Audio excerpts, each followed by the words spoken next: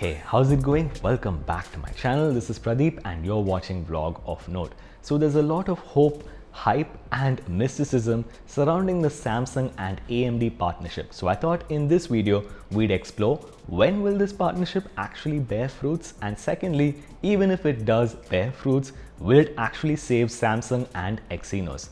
Let's get started. So first of all, this entire discussion began over a year back in 2019. Seems so long ago, right?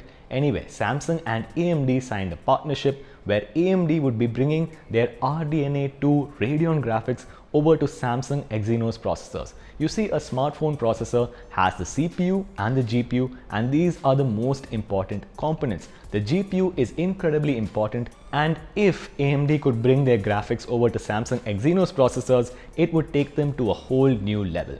Unfortunately, we didn't hear anything about this for a whole year after that, and in this year we learned that there is a leaked GFX benchmark which says that the Samsung Exynos 1000 powered by AMD graphics is going to be 3 times faster than the Snapdragon 865 with the Adreno 650 GPU, and even faster than the Apple A13 and, as we'll see later in this video, the Apple A14 GPU.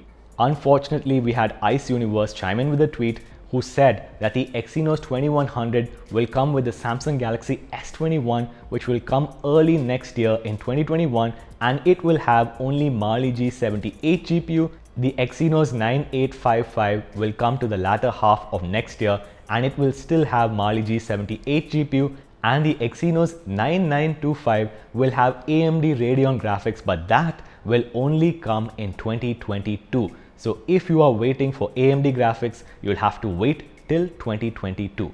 Thanks a lot, Ice Universe. However, the second part of this question was, if we have AMD graphics, will it be enough to save Samsung Exynos? In 2020, Samsung Exynos is absolutely terrible. But in 2021, Samsung Exynos will have Mali G78 GPU, and just a few days back, we learned that the Mali G78 GPU with 24 cores on the Kirin 9000 has an Antutu GPU score of 287,000, which is absolutely awesome.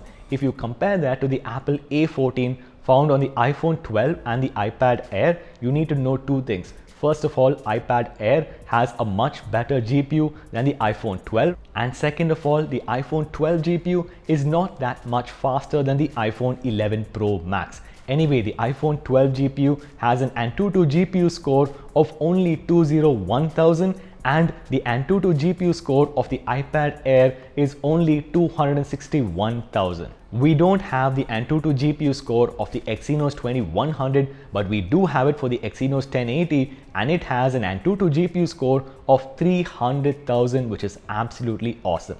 So what's the long and short of it? If you want an AMD powered Samsung Exynos processor, then you would have to wait till 2022. However, going by the Mali G78, 2021 itself will be a great year for you to upgrade your Samsung Exynos flagship. Thank you so much for watching this video, guys. If you enjoyed it, please give it a thumbs up. As always, please go over to YouTube and subscribe to the Vlog of Note channel. Ring that notification bell so that you never miss a video, and I will see you guys in the next episode.